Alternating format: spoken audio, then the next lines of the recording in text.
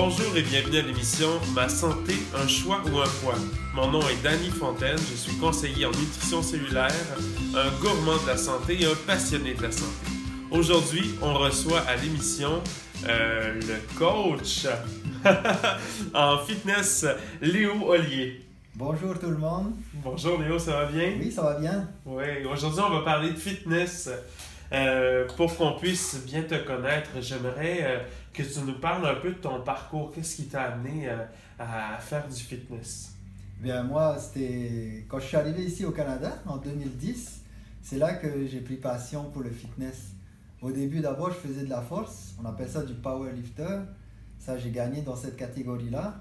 Et après, ben, j'ai connu le fitness. C'est là que j'ai voulu continuer là-dedans. Et là, j'ai pris passion pour faire du fitness, justement, la culture du corps. OK. Donc, tu dis que tu n'es pas du Canada, tu viens de... Je viens de la Polynésie française. OK. Super. Et, dans le fond, le fitness, qu'est-ce que ça t'a apporté exactement? Ben, ça m'a apporté beaucoup d'assurance pour ce qui est de mon physique et en même temps aussi le fait d'être en santé aussi. Parce que, veut pas, durant toutes les années où on se prépare pour des compétitions, ben, on doit être obligé de faire attention à notre alimentation.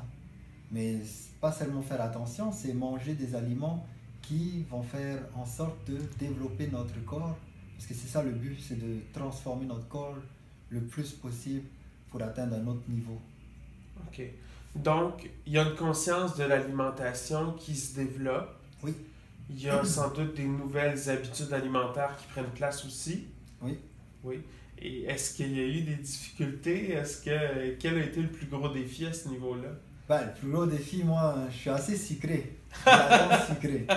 J'aime ça le sucre. Mais ben, c'est ça qu'il faut faire, c'est faire l'entre-deux. C'est-à-dire faire attention dans sa semaine à notre alimentation, manger des fruits, des légumes, des protéines aussi. Le week-end, oui, tu te permets quelques triches, on appelle ça des triches. Et c'est là, à ce moment-là, qu'on dérape un petit peu, mais pas trop. Juste OK. pour garder la ligne quand même. Okay? Oui. Oui. Donc, effectivement, le fitness est venu donc sculpter ton corps. Puis aujourd'hui, on parlait des compétitions aussi que ça t'a... où ça t'a conduit, donc les compétitions que tu as choisi de faire avec le fitness.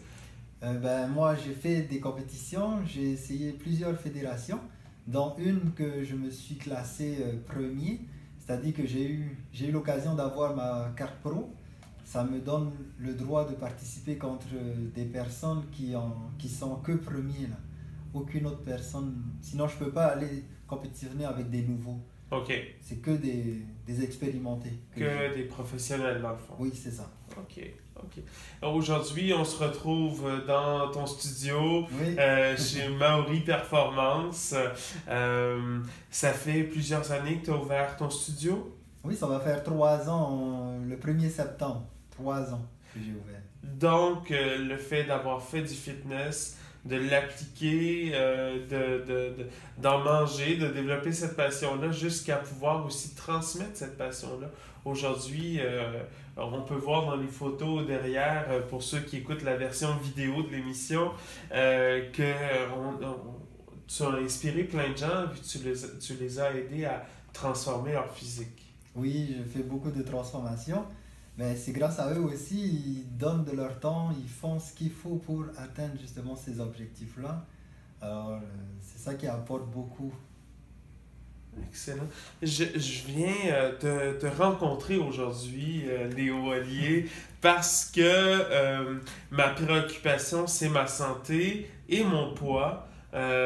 Donc, j'aimerais ça qu'on se fasse un petit scénario, un peu comme si je venais te rencontrer aujourd'hui pour avoir un rendez-vous là, avec toi. Donc, te rencontrer en tant que coach, j'ai besoin d'être accompagné.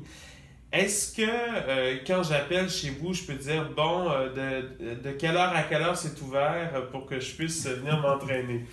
Non, en fait, moi, je fonctionne, c'est des entraînements privés que j'offre. Et c'est des rencontres privées aussi. Ça veut dire qu'on appelle ici, on prend rendez-vous ensemble Et après, ça dure 1 heure à peu près les rendez-vous. Et pendant le rendez-vous, c'est là que j'apprends à vous connaître. Je commence d'abord par vos antécédents au niveau de l'entraînement. Qu'est-ce que vous faites comme entraînement actuellement, même avant, comment vous faites aussi vos entraînements. Ensuite, on regarde si vous avez des blessures. Comme ça, je m'adapte en fonction de vos blessures. Ensuite, il y a le côté alimentation aussi. On regarde votre alimentation, qu'est-ce que vous faites actuellement. Et ensuite, par rapport à vos objectifs, on fait un plan pour atteindre cet objectif-là. Et en même temps aussi, on regarde c'est quoi ton objectif précis par contre. Pas juste me dire je veux perdre du poids. C'est plus précis que ça. Là. Quel physique tu veux atteindre? Okay. Alors, j'ai des photos, je montre des photos, ou sinon mes athlètes, je leur dis quel physique que vous aimez dans ce que vous voyez. Okay. Et ils choisissent un physique et moi je dis si c'est possible ou pas. OK. Mais la plupart du temps c'est possible. Il faut juste mettre du temps là-dedans. Oui, donc c'est peut-être une question d'ajouter peut-être plus de temps pour atteindre un tel physique. Voilà. Ou, j'imagine que la discipline doit sans doute être importante. C'est quoi les qualités qu'il faut pour pouvoir atteindre des objectifs de transformation physique? Ben, il y a la discipline, ça c'est sûr, la persévérance, toujours persévérer. Il faut être aussi très focusé sur son objectif. Il ne faut pas laisser le monde autour détruire notre objectif. Alors il faut vraiment rester focusé dessus. Et c'est pas mal des qualités qui sont numéro 1 à chaque fois qu'ils reviennent dessus. Je vais parler pour moi, c'est super simple, super facile pour moi de me donner un objectif. C'est super facile pour moi de dire « Ok, je commence, j'y vais ». Mais c'est difficile de tenir parce qu'effectivement, tu disais, les personnes de notre entourage de ne pas trop se laisser influencer. C'est super simple de se laisser influencer s'il y a quelqu'un à la maison qui mange des chips ou qui mange de la crème glacée. C'est super facile de tomber dans le panneau, moi aussi. Et aussi, ça demande parfois du courage d'oser se lever aux petites heures le matin pour aller faire d'exercice parce que c'est le seul temps que j'ai dans la journée pour ça. Ou, comment tu adaptes l'entraînement avec l'horaire pour les personnes qui viennent te rencontrer? Ouais, ça dépend toujours. Quand ils viennent me voir, c'est qu'ils savent déjà ce qu'ils veulent faire.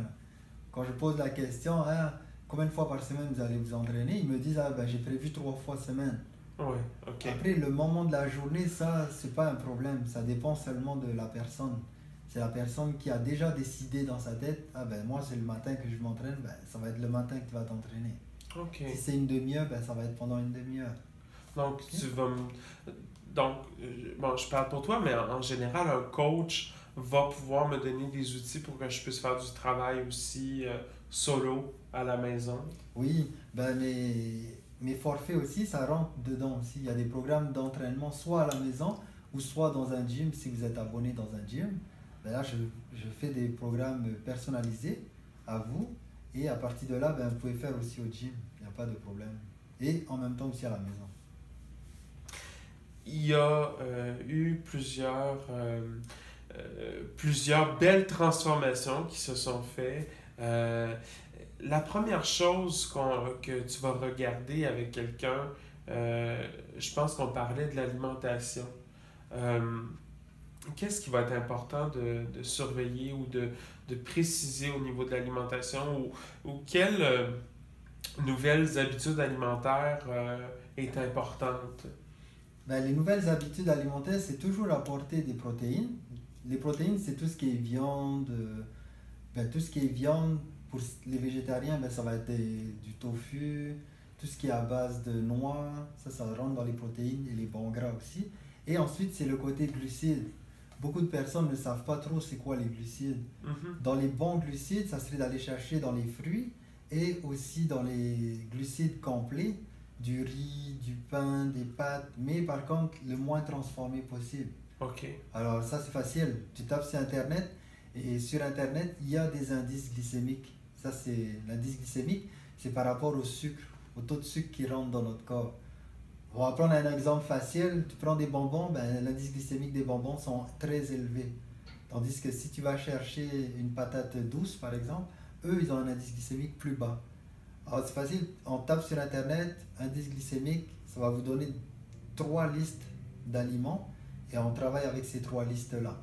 Je trouve que c'est une clé importante, ça, de travailler au niveau de l'indice glycémique et c'est une belle nouvelle approche à intégrer parce qu'effectivement, quand on parle d'indice glycémique, on va parler en même temps de diminution de sucre rapide dans notre sang. Ouais.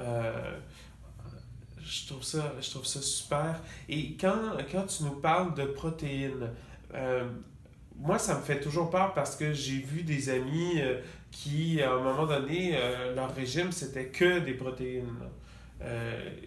Qu'est-ce que tu peux me dire là-dessus? Est-ce que j'ai à faire attention parce que tu as d'abord nommé les légumes et les fruits. Donc, est-ce qu'il faut faire attention aux protéines, de ne pas juste manger des protéines? Qu'est-ce que tu conseilles à ce niveau-là? Ben, c'est vrai qu'il ne faut pas juste manger des protéines parce que les protéines, à un moment donné, ça constipe. Manger trop de protéines, c'est pas bon, ça constipe. Alors, ce qu'il faut faire, c'est toujours ajouter des protéines avec soit des légumes, soit des fruits. Comme ça aide justement le transit et que le corps il puisse mieux assimiler ces aliments-là. Parce que manger juste des protéines, c'est vraiment... Ben, on va dire qu'on ne peut pas manger juste des protéines. Ça, c'est seulement vers la fin de notre préparation de compétition. Okay. Mais là encore, nous aussi, à la fin de compétition, on utilise des protéines et des légumes. OK. C'est vraiment pas... Il n'y a pas un danger de manquer de minéraux et de vitamines en mangeant seulement des protéines? Oui, il y a cet aspect-là aussi, parce que dans les légumes et les fruits, il y a les minéraux que vous dites, là, minéraux antioxydants, oui. Tandis que les protéines, c'est juste des protéines. Il n'y a rien d'autre en plus. OK. Oui, il faut aller chercher. Quand quelqu'un se prépare pour aller en compétition, je pense que tu viens de le nommer, il y a comme, effectivement, là, à cette période-là, on va peut-être manger plus de protéines, puis un peu moins de tout le reste, peut-être moins de céréales, moins de riz, etc. Oui, il faut diminuer. Au okay. début, on diminue d'abord. OK. Diminuer parce que le pourcentage de gras diminue en même temps. Et après, vers la fin, quand c'est proche de la compétition, c'est là qu'on coupe complètement. Tout ce qui est riz, pain, pâtes, là, on commence à couper. Puis, afin de s'assurer de ne pas mettre le corps en carence, est-ce qu'une supplémentation va être importante à ce moment-là? Oui, j'utilise toujours de la supplémentation. Dans tous mes plans, à chaque fois que je fais un plan, dès le départ, c'est avec multivitamines. OK. Il n'y a pas d'autre choix. Là. Okay. Il faut rajouter de la supplémentation. Parce qu'on n'en a plus assez de nos jours. OK. Puis au niveau de la qualité, est-ce qu'on peut choisir n'importe quelle vitamine, surtout qu'on est dans un processus où effectivement on va mettre le corps en carence pendant une période de temps, là, au niveau des gras, au niveau de... est-ce qu'il y a une qualité à aller rechercher? Oui, ben, c'est pour ça que j'ai acheté un livre qui parle justement de la supplémentation. Vous pouvez aller le chercher sur Internet. Ça s'appelle le guide comparatif des suppléments.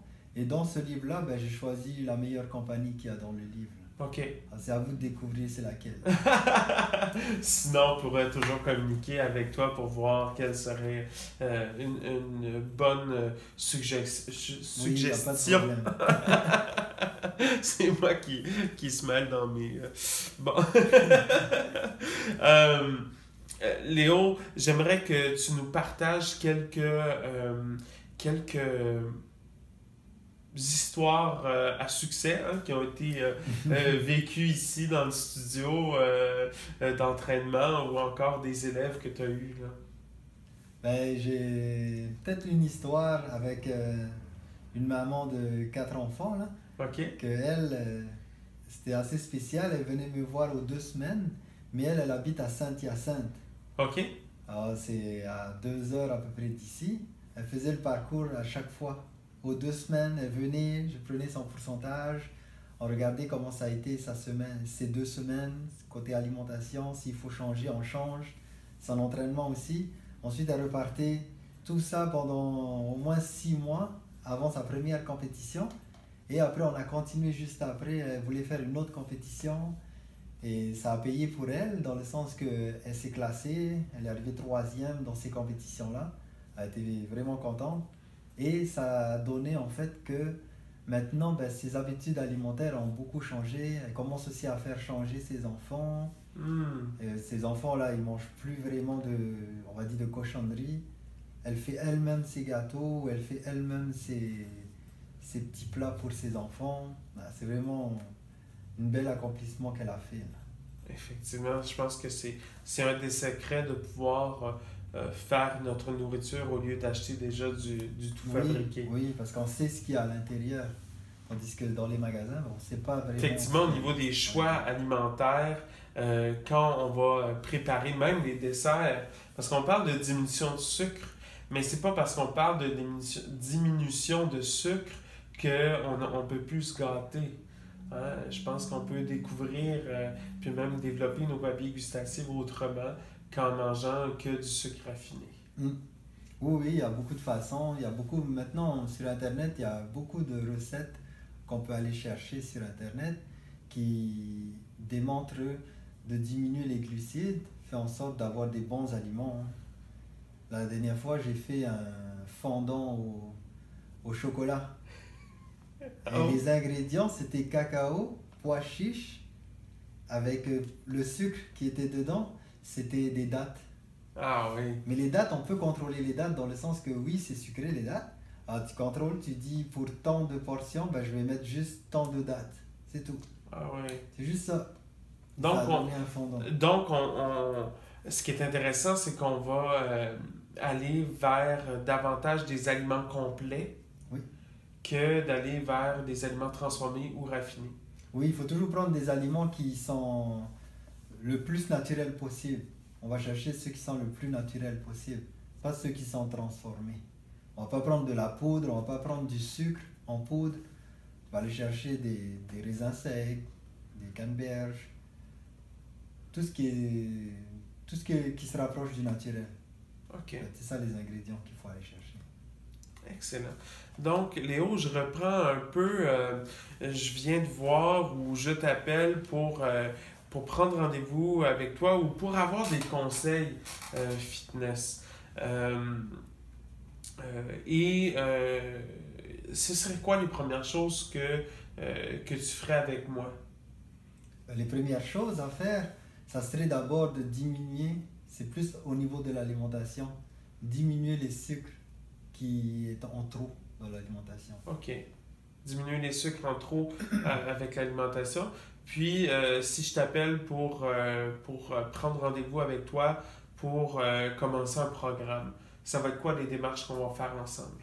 On va d'abord discuter, voir qu'est-ce que tu as à ta disposition au niveau des appareils ou si tu as des poids libres à la maison, peu importe les choses que tu as à la maison. OK. Et moi, après, je fais un programme en fonction de ce que tu as. OK. Est-ce qu'il y a un portrait, on dessine d'abord un portrait de où je suis présentement, puis ensuite... La démarche que je fais, c'est vraiment de déterminer d'abord ce que tu fais actuellement et après changer petit à petit quelque chose qu'il faut changer si tu veux avoir des résultats. OK.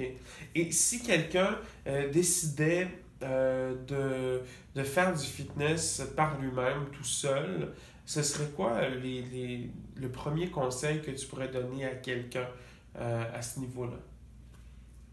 L'idéal, c'est toujours d'avoir un coach, parce que le coach, il sait quoi faire, il sait comment le faire.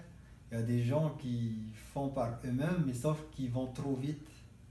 Parce qu'il y a des étapes à faire. Comme je te disais, ça va être de diminuer d'abord, couper des sucres, tandis que d'autres personnes vont couper directement tout. OK. Les gens ils vont aller directement à des protéines et des légumes. À un moment donné, le corps, il va pas aimer ça, là. C'est mieux de faire tranquillement, doucement. On garde toujours des bons glucides, mais tranquillement après, on va couper vers la fin. OK. Pas tout de suite. Ça, c'est en période de préparation pour une compétition. Oui, ça c'est en préparation. Ça. OK. Mais de toute façon, je pense que la clé là, de ce qu'on vient de se dire depuis le début de l'émission, c'est vraiment de venir diminuer les glucides. Oui. De venir diminuer les sucres. OK. Léo, Maori Performance, c'est ton studio ici. Je sais que tu m'as partagé que tu avais un de tes élèves qui, en fin de compte, a développé une passion, Oui. puis qui a décidé de s'associer avec toi. Oui, ben, il a commencé déjà. Il commence à faire les week-ends, quelques week-ends. Mais là, avec ce qui s'en vient, on va pouvoir le faire, il va pouvoir le faire presque à plein temps. OK. C'est quoi, qu'est-ce qui s'est passé? C'est quoi son parcours? Là, il est arrivé à un moment donné, il voulait faire s'entraîner, puis raconte-nous ça, s'il te plaît. Ben, c'était il y a maintenant, ça va faire 9 mois à peu près que il est venu me voir. Il avait vu un de ses amis qui avait fait du fitness avec moi et qui avait gagné et puis qui s'est classé et tout. Alors il m'a écrit pour me dire ah, j'aimerais un rendez-vous avec toi. On s'est rencontrés, j'ai vu ses objectifs, il voulait faire une compétition. Alors je l'ai amené tout au long pendant les 6 mois. Il a appris beaucoup de choses avec moi. Il savait déjà beaucoup de choses. OK. Mais la préparation, il ne savait pas comment le faire. OK. C'est ce petit truc-là qui lui manquait beaucoup. Parce qu'il avait 10 ans déjà d'expérience au niveau de l'entraînement, au niveau de l'alimentation aussi. Il lit beaucoup. Il lit vraiment beaucoup, il s'informe beaucoup. Mais là, il lui restait quelqu'un pour l'aider justement à faire une compétition. Il n'avait jamais réussi à faire ça. OK. Et en faisant ça, c'est là il a développé une passion aussi, comme moi. Et là maintenant, ben, il continue, il fait des compétitions. Là, il s'est classé deuxième en bodybuilding quand même. Ah, naturel. ouais. Hein. Naturel. Aucun produit nocif, aucun produit dopant. Là. Vraiment naturel. Mais ça, c'est une spécificité qu'on n'a pas dit, là, entre autres, là, avec toi et ce que tu enseignes et ce que Maori Performance enseigne, c'est justement si on fait de la compétition, on va le faire naturel. Oui, ben moi, c'est mon objectif à moi, c'est mon but à moi, c'est de rester naturel le plus longtemps possible. Les autres, ben, c'est leurs objectifs. Moi, c'est mon objectif. Moi, j'ai décidé qu'à Maori Performance, les personnes que j'entraîne, ben, ils restent naturels. Pas d'autres produits nocifs à l'intérieur. OK. Pas de produits dopants. Excellent. Et dans le fond, il y a une bonne nouvelle. Il y a il y a une grande nouvelle qui s'en vient pour Maori Performance pour le mois de septembre. Oui, pour le mois de septembre. Ben, en fait, ça va être le 1er septembre. Je vais agrandir. J'aurai 2 entraîneurs avec moi, notamment celui que je disais, Jonathan Boivin. Lui, ce sera un de mes entraîneurs. Et j'aurai une autre aussi, Annie Gosselin, une fille alors. Elle aussi, elle est passionnée de l'entraînement et on va travailler ensemble justement à ce local-là. Excellent. Est-ce qu'on peut déjà dévoiler l'information, l'adresse? Pour l'adresse, ça va être au 1137 route de l'église. OK, à Québec. Ouais, à Québec. Et ben, c'est ça. C'est là où il y a le restaurant, le Kimono. OK. C'est un restaurant de sushi. Nous, on sera aux alentours. OK. Super. Donc, bonne nouvelle. La mission de Maori Performance qui est en train de grandir. La mission, c'est quoi exactement dans tes mots? La mission, moi, c'est de partager la santé à le plus de monde possible. Partager la santé le plus de monde possible. Mais j'avoue que j'aime ça, préparer des gens pour le fitness. Mais j'ai des personnes aussi qui veulent juste pour eux-mêmes, ils veulent se sentir bien dans leur peau. Alors je les accompagne aussi là-dedans. Mais c'est mon but, c'est de faire ça. Excellent.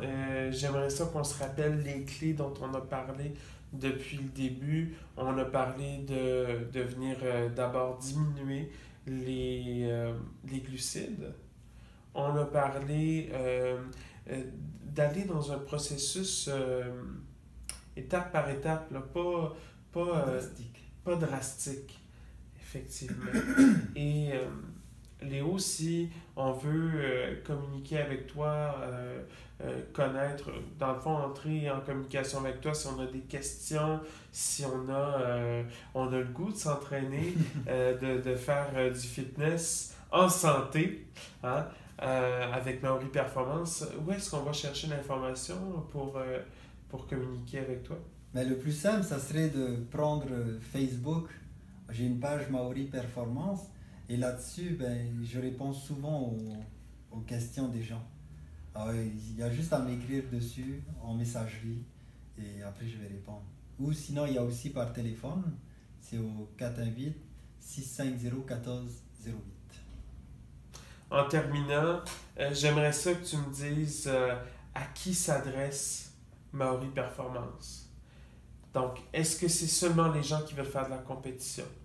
Non. Non. Non. Alors, ça s'adresse à tout le monde, à tous ceux qui veulent faire un changement dans leur vie, surtout côté ceux qui veulent avoir des changements physiques pour eux-mêmes ou pour atteindre un objectif en particulier, pour pouvoir faire des activités à l'extérieur, peu importe, ou des sports en particulier. Ça s'adresse à tout le monde, monsieur et madame tout le monde. ce que je trouve génial, c'est que tu me permets avec mon objectif, de pouvoir m'encadrer pour pouvoir atteindre cet objectif-là. Je me souviens quand on a parlé ensemble, quand je me préparais pour monter le Kilimandjaro, ce que tu m'as dit, c'est moi, je fais pas nécessairement de la montagne, j'entraîne pour du fitness, mais je vais aller chercher toute l'information pour voir c'est quelle partie de ton corps que tu vas avoir besoin de travailler plus, et c'est ce qu'on va travailler ensemble. Donc, on peut avoir différents objectifs. Toi, tu t'adaptes à notre objectif. Oui, c'est ça. On s'adapte toujours avec. Excellent. Merci beaucoup, Léo Hollier, et bon succès avec Maori Performance. Merci pour ta générosité. Je te souhaite une bonne santé et un bon succès. Merci beaucoup.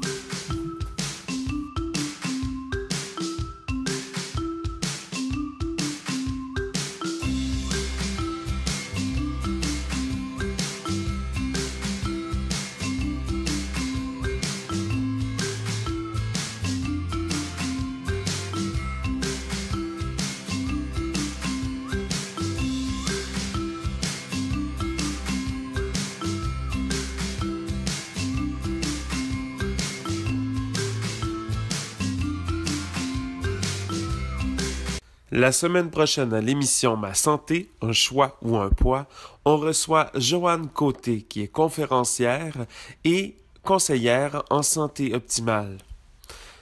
Avec elle, nous aborderons comment prendre soin de la santé de nos enfants. C'est un rendez-vous à l'émission la semaine prochaine, Ma santé, un choix ou un poids.